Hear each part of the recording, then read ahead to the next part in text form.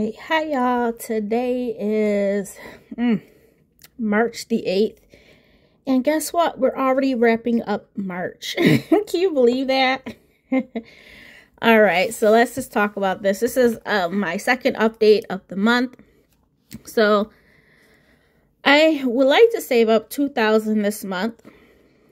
I would also like to live off paycheck number 1, which is this one. And I just want to keep it simple. So where are we at? So my goal is obviously to keep my expenses low so that obviously I can save up more money throughout the month, right? Which will help me accomplish these bigger goals. And it's just to challenge myself, you guys. It's to challenge myself. So the reason why we're already done as of the 8th of March with our budgeting is because all of these extra bills have come through. So looking at this from the previous paycheck, we took care of, not the paycheck, but the first part, we took care of half of my rent. The other part of my rent comes from somewhere else. We pay my Capital One large credit card and my Dominion Energy. We also gave my son his allowance. We did gas. We did food out. And we did laundry. So that right there, these bills that I just mentioned left us with $417.51. Now, the reason why I still split it up, even though I'm living off one paycheck, I still like to split it up. All right, because some of these bills, I don't know what they're going to be in advance. Okay, for instance, our cell phone bill. I went over data, so that was $12 higher. Richmond utilities, that can vary, you know, if we're using heat and not using heat, etc. Okay, so yeah, so anyways, now we can get these out the way with. We have my Capital One small credit card, which is $55. My Discover credit card is $22. And these credit cards, they're not a balance on the account. They're not a balance. They are strictly just me putting like little bills on there. One has like Netflix. The other one has our home internet for our own personal use. And then like the other one has my Amazon Prime as well as my son's Xbox Live membership. Donations is $50. Our Richmond utilities was actually $39. As I mentioned, our cell phone bill was a little bit higher than I would expect it by $12 because I did go over data. So that was $94. And our work from home internet was $102. And we'll talk about this one in just a moment. So with that, y'all, that's $362 for these bills. So if you do 362 subtracted from there, that leaves us with like $55.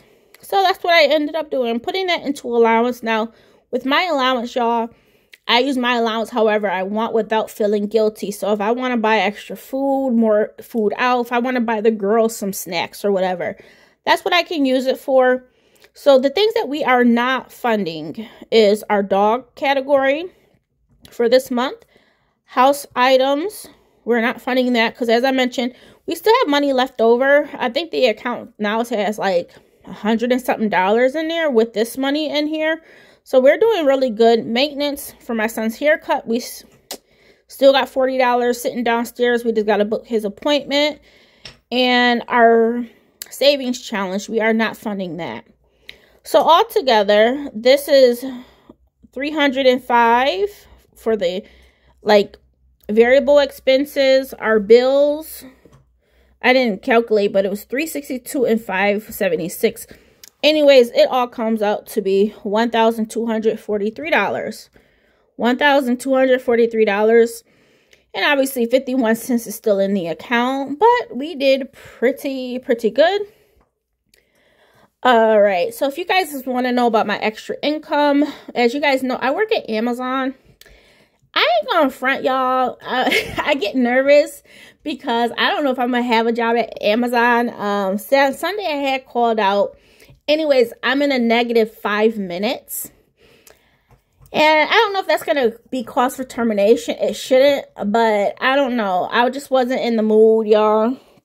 I'm not really like, I ain't going to get into it, but yeah, I'm just not in the mood. I like working at Amazon, but over this weekend, I just didn't want to do anything. And one thing, as I mentioned, I'm keeping it simple. Amazon is not needed. Amazon is not a plan B anymore. I have my full-time job, and that's all that I really need. But I still like to get out the house, so if anything changes with Amazon, I'll let you know. But anyways, my second paycheck that will be paid out as of the 10th, I was able to see that today, and that's $229.53. And then obviously we have our first Amazon paycheck. So all of this, I bring it down here because this is all going into savings. I scratched this amount out because I use that for the second half. This lets me track what we have left over for like the remaining of the bills. All right, let's talk about my car. Quick. So I already knew I would have to get stuff fixed on my car. March, I get my car inspected so I can get like another year worth of inspection out the way with, right? Here in Virginia, we do have to get our cars inspected annually. Now, last March, the place that I went to, I got everything that needed to be fixed for purposes of passing inspection. But you go to these not car dealers, but you go to these body shops or whatever, mechanics, and they look over the car. That's their job, but they give you information about what else you can get done. Now, some of these other things I've said, they say they're not bad, but these are things that we would recommend. And I'm like, okay, if I don't need to do this right now, I'm already giving you guys like what did I spend, like $1,000 on my car last year to pass inspection. I'm like, I ain't putting no more money into it. Nope. These other things are just, what is it, like optional. So those optional things I put off. Now, coming into this year, okay, my finances are obviously better. Before I was part-time, I was living off of my income tax. But at the same time, I know my car, y'all. I have had my car since 2011? I think, yeah, it was 2011, November 2011. I've had my car since then. And I know my car.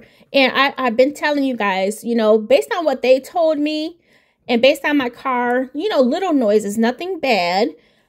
I knew I wanted to get things fixed. So this time when I went to go get my car done, I showed them the list that the previous body shop recommended. The guy said, okay, I'll write this on your chart, but my guy, the inspector at this location, will look over the car, and if he says the same things, then we can address those. So anyways, there were, out of everything that the previous body shop mentioned, they only mentioned one of those things. And what they said is that, I think had to do with like a shock, one rear shock or something like that. They say it's not bad. They say you can wait for that for like next year or 2 years. They said it's not bad. So, I respect that. You're not trying to take money from me. You're being honest. I appreciate that. But they did mention 2 other things. So, well, 4 things. 4 things they mentioned. So this right here, in this bill, I got 3 things taken care of. Like 400, like let's say 500 was the parts. The other $562 was labor. Basically, that's what it was. Anyways, I ended up getting my, what is that belt? The belt on the alternator changed. They said it was cracking. And I kind of figured that needed to be replaced because my car, when I need that belt replaced, it starts to like squeal. My car squeals, okay? And that's only when the belt starts to do that. And it's been doing it for a while. So when they mentioned it, I'm like, okay, that makes sense. Then there was like an axle, a front axle or something like that. Now, that alternator belt, that was not required to pass inspection. The one that was needed to pass inspection, I think it was a front axle. It was like broken.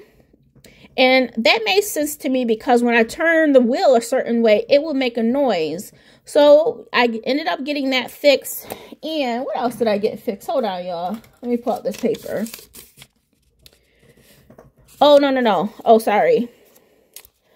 It was the wheel bearing. Okay, the right rear wheel bearing needed to be done. So I got that done. The left rear shock, that could be down the road, they said. Oh, I did get an axle done. There was a left front axle is torn. So I did end up getting that done. Okay. And the belt. I feel like they did an alignment. They didn't charge me for an alignment, but I feel like they did an alignment. But my car, it wasn't bad off anyways. But on the bill, it didn't say anything about alignment. Whatever. That was just a suggestion that they mentioned. I said go ahead with it. But obviously, they probably didn't feel like it was needed to be done, even after these things being done. So I got the belt done for the alternator. We got the left front axle redone, and we got the right rear wheel bearing done. Now, the other thing I still have not passed inspection. These 3 things that I just mentioned to you cost this much. Now, they did let me know that my muffler, something with my muffler is leaking. And they said we can't have a leaking muffler. And I'm like, oh, okay. So they said we don't have the equipment for that at our location. So they gave me two places that they would recommend people go to anytime there's like any muffler or anything like that needs to be done. Whether they're in cahoots with each other, I don't know. I don't care.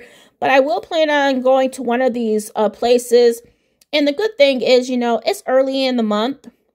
I don't have to get once you get your car done, if you don't pass inspection, they put a sticker up, and that sticker is good for, I think, 30 days to, figure out what you're going to do, So I'm happy. I'm doing everything in advance, but that just means that whatever this deal is with the muffler, I asked them, I said, do you have a price range? She's like, nah, because we don't do that stuff at our shop. And I'm like, ugh.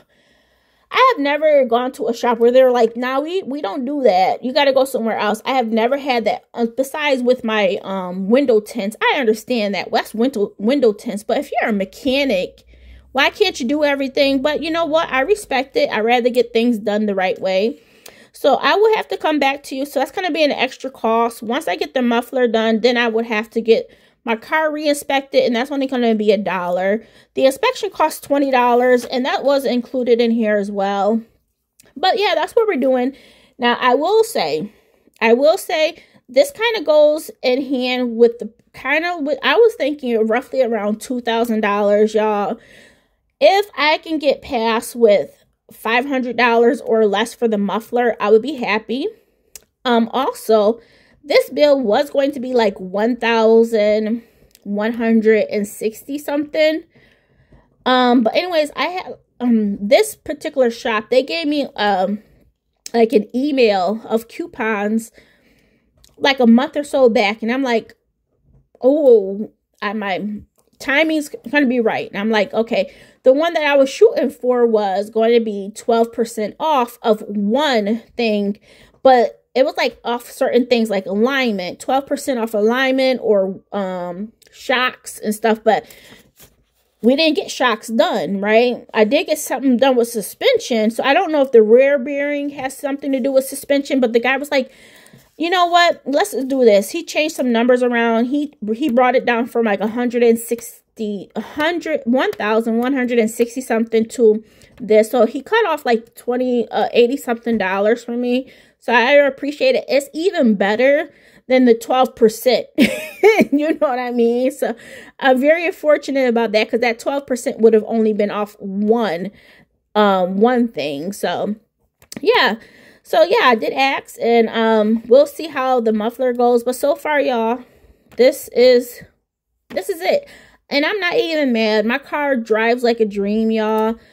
I am so honest about driving my car until the wheels fall off. My car takes care of me. If I could pay $1,500, it depends on what the muffler is, but I'm hoping is within that range.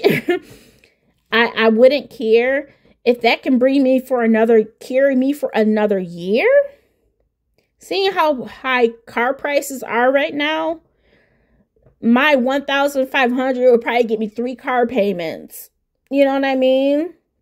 Depends on what car you get, right? So I rather do this. My car is in good shape, as I mentioned. As long as if it's nothing major with like the engine or transmission, these other things, even newer cars will have to get these things fixed eventually. You're riding on the road is regular wear and tear. You know what I mean? So every single time something comes up, you're going to get a new car, no, fix what you have. And this is about being content, right? Like, it's first, having the money is good. So that's one less stress-free thing. But even if I didn't have the money, I would rather put this on a credit card versus having a car payment that's going to be for however long, 6-7 years, whatever they are now, because prices are up and so forth. And no, I'd rather do this. And we'll see if my car carries me through for another year. I'm at like 224,000 miles. So yeah, I got quite a bit of miles on it, but my car drives like brand new, y'all. So yes, I'll keep you guys posted. And this money will just come out of savings. So I haven't figured out where this money will come from. Will it come from my actual savings, or will it come from these things? I would love if my Amazon can just pay for it, and then I can save my second paycheck. But we'll see. We'll come back to you guys about that. Let me know. Have y'all had any recent car repairs? How much was it? What did you get fixed? Let me know. Having a car is no joke. And when I got my son's car, I was like, that's another car to take care of. But you know what? If you take good care of your cars will take care of you. So I will talk to you guys soon. All right. Bye.